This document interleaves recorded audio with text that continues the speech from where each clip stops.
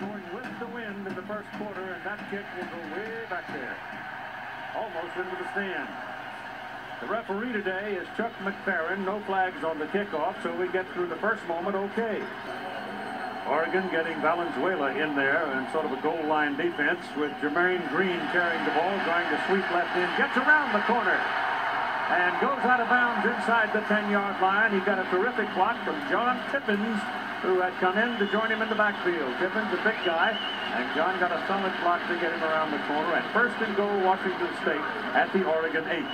Jermaine Green possesses a lot of speed, and that's where they want to attack the Ducks, is on the perimeter. Tippins out in front, takes out Tucker right there with a great block. Then Moretti has to come all the way from middle linebacker to keep Green out of the end zone. And he's got 4 wide receivers. Here comes pressure, moves away from it, throws into the end zone. The man is wide open.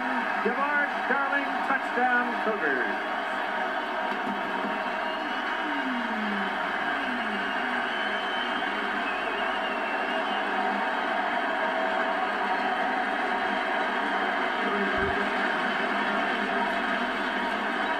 So Mike Price able to see his Cougars go on top of Mike Bellatti's Oregon Ducks here in the first quarter. Keith, I think this ball is deflected there just barely by Wright, and there you wide open receiver, DeVard Darling, for his 9th touchdown catch. The time for point is good by Drew Dunning. They lead 7-0 and throwing. Yes, they're going to get hit. Ball comes out. Oregon's got it. Stephen Moore, touchdown, Oregon Ducks. Penalty flag back here behind the line of scrimmage. So hold it. Hold on. Stephen Moore came on the corner blitz, Keith, wrapped up Gesser, ripped the ball loose, and pranced into the end zone. Now the flag thrown by the umpire. It'll be interesting to see if this is against Washington State for holding. Watch the play here by Moore. Gesser never saw him. It's against Oregon. Now the question is, did it come after the fact or what? May have been a dead ball foul, though, Pete. Might have been dead ball. Right. A lot of discussion. Here we go. The touchdown is good. Yep. Touchdown is good. Dead ball foul, and it's against Oregon. With Jermaine Green to beat back behind Jason Gesser. A 7-7 ball game here in the second quarter. They pitch it back to Green. Green popping it out of there, breaking loose. One man. Couldn't do it. That one man held him up just long enough for help to come, and they finally drag him down at the 28-yard line. It was Keith Lewis. Cougars feel that with the speed of Green running the edges, they're going to force the Oregon cornerbacks who have trouble in pass defense, have trouble with run defense trying to make the tackles. Outside is number 13, Marcus Bibbs. He misses a tackle right there, and it's down the sidelines. Keith Lewis with the good angle allows Martin to make the tackle. This offensive line of the Cougs very mobile, getting out in front of a swift Jermaine Green.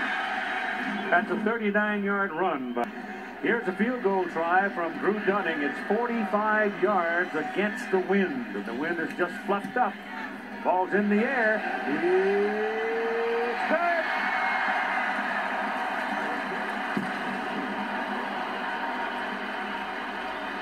Well, it looks like our money is invested in a good one. And your money on the walk-on program. Almost a walk-off field goal there. Yeah. 45-yarder from Drew Dunning to give the Cougars a 10-7 lead. Leitster is number 81, just shifting to the outside, leading the backfield. That gives them 4 receivers. Quickly throw the ball to Willis, who shakes the first man. He got away, and he's to the goal line. Touchdown. Ducks stick it in there. He got away from Carl Pema. Pema had him out around the 8-yard line, and he just shook him off and took it in. And took it in for his first career touchdown for the Ducks. And didn't he know it? When he made the cut away from Pema and gets down towards the goal line, he stretched out. He's had over 88 receptions in his Duck career. Finally, one into the end zone.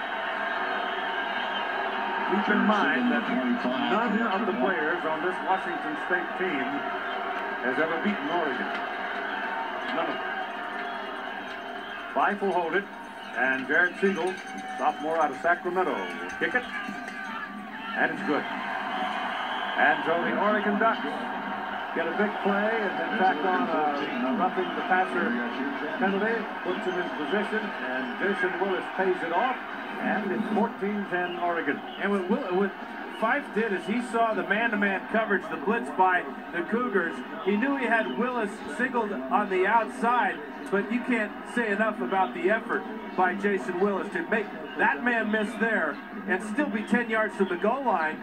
Now he makes contact 4 yards from the goal line, spins back to the inside, stretches out, and scores his first career touchdown. Outstanding play for Jason Willis. He broke the plane before he lost the ball. Oh, the 70s. Yep, glad they're gone. Put it on the 39-yard line. It's very close to it for a first down for Washington State. Gesser with a lot of time this time and gets it in the air for Darling. He's got it. Caught it in front of Stephen Moore at the 5-yard line. Great play by DeVard Darling. And a good pass by Jason Gesser. Now that's what Jason does better than any quarterback in this conference.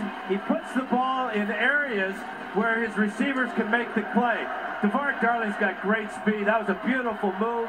And then the ball is thrown high. He can go up high over 5'9" Stephen Moore to make the catch spectacularly. That carry. He's still the single back. This is for Bush, the basketball player. Touchdown Cougars. 6-6 against 5'11". Bush wins.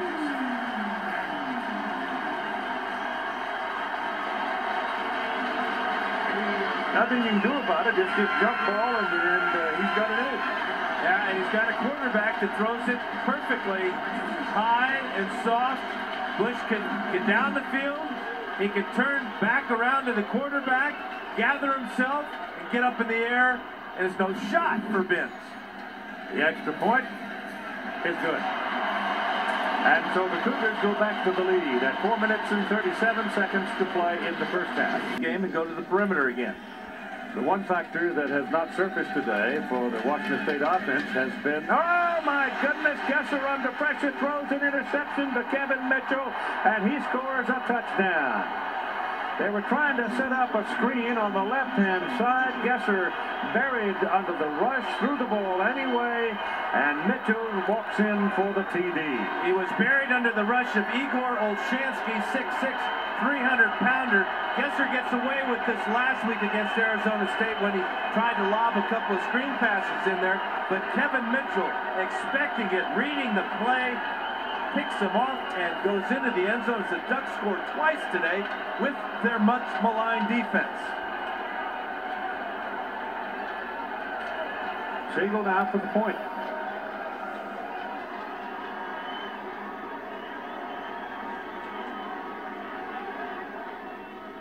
Snap was high, kick is good. 21-17. The Oregon Ducks have 2 gift touchdowns now for the defense. And they lead the ball game. And Mike Bellotti couldn't be happier about the way things have turned. 53 is Olshansky right at the quarterback, forcing him to throw it early. Look at Mitchell. Read the play. Steps in front of Jermaine Green and then steps all the way into the end zone. Look what I found. No kidding. That's been the difference in the score so far. I think the Cougars have been helping them a little bit, too. Fake it. Throw it down the middle. Pass caught by Mike Bush. And Lanky Mike has the first down at the 46-yard line for Washington State. He's playing with a cracked clavicle. 35-yard field goal try for Drew Gunning. He's hit a 45 today, and he's got a 35 today. Go to work. Smith has come in motion, come to the sidelines. Fife's little shovel pass ahead to Whitehead. Whitehead's got daylight in front of him. You better get him pretty soon, boys, or he'll be gone. Eric Coleman finally tracked him down. Yeah, and now the Cougs have put a tight end on that side to give Harris some help on right.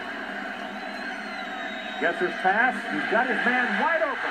Mike Bush at the 6-yard line. That was a good defense by Moretti to keep Bush out of the end zone. Fund. It's second down and goal. They gained a yard on the last play. Jump ball. First touchdown.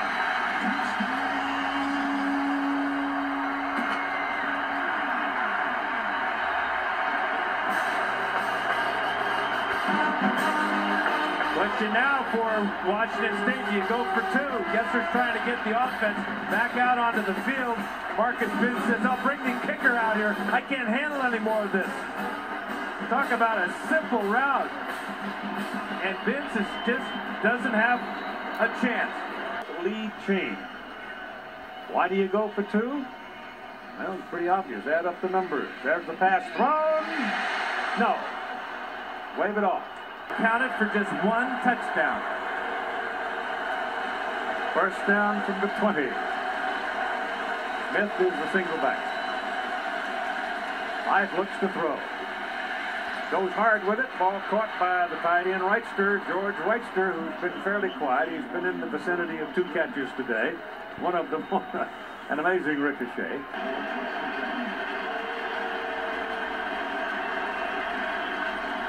Five throwing again. No heat on him. He passes. Well, that's picked off. That's intercepted by Marcus Trufant.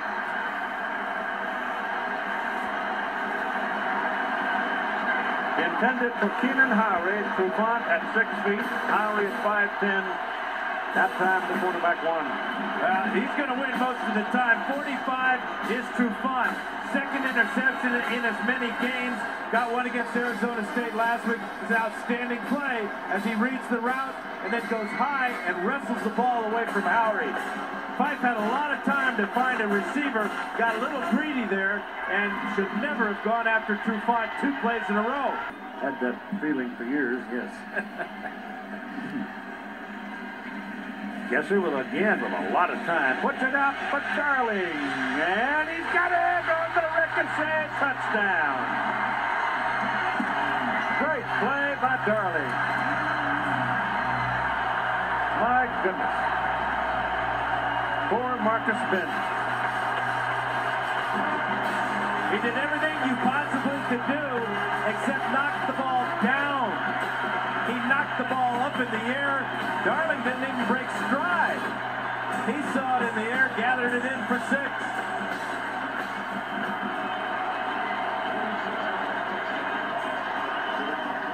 Dunning for the point. Blocked it. Nada. That's the second time this year that he's blocked an extra point try. He blocked one against the UCLA Bruins, and it won the game for the Oregon Ducks. So it's 32-21 now, an 11-point lead. Jason Gesser's 4th touchdown pass of the afternoon, and Oregon had a deflection earlier in the game with a reception by Wrightster. How about that awareness of where the ball is entirely by DeVar Darling. Binns pops it up in the air. Darling never took his eyes off it, and now he can prance and celebrate.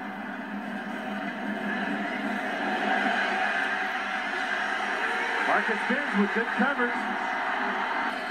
He only has 3.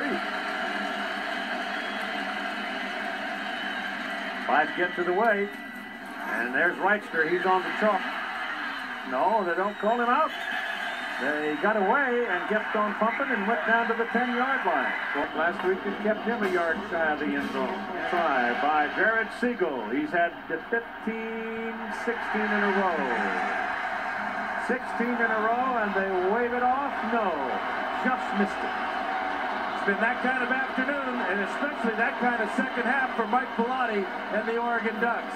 His face-off against Washington in the Apple Cup here in Pullman. If they win that one, they're in the Rose Bowl. Or if they should lose to Washington, then they have a second breath against UCLA December 7th at the Rose Bowl in Pasadena. But this game is in the book.